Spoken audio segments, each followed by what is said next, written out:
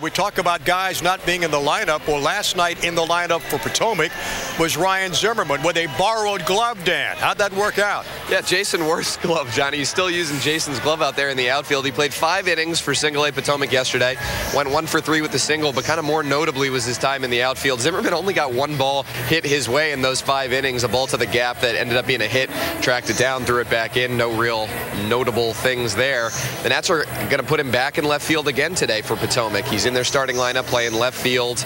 So this is Zimmerman's first stretch in the outfield in his professional career. It's something new. He's gotten some time there in the outfield here at Nats Park the last couple of weeks, shagging fly balls and trying to get acclimated. But this is the important stuff in games when he's going to have to get a feel for balls off the bat, kind of how to read things and just get comfortable out there. So getting extended time in left field on his rehab assignment. If all goes well today, he'll be back in the lineup tomorrow, and then we could possibly see Zimmerman, Johnny, on Tuesday when the Nats open a series against the Phillies.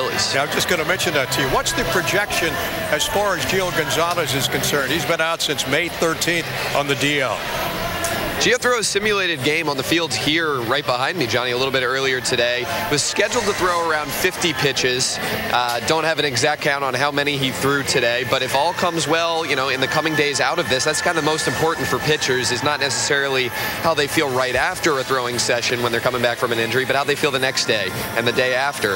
If Gio comes through this okay, he's scheduled to make a rehab appearance 5 days from now. That would get him on a normal pitching turn.